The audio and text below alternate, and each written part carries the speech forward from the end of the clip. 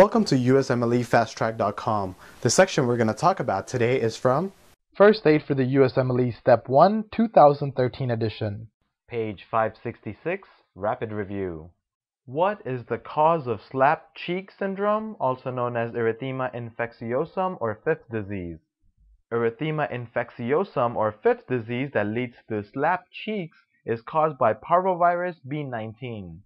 What is the clinical presentation observed in fifth disease? In fifth disease, a child will have fever that later develops a red rash on face that spreads to the body. For more information on this topic, click on the link in the description section below. For a full USMLE Step 1 review, be sure to check us out at USMLEFasttrack.com, where we help you review the entire first aid for the USMLE Step 1 with high-quality videos and hundreds of detailed pictures for a better understanding of the material.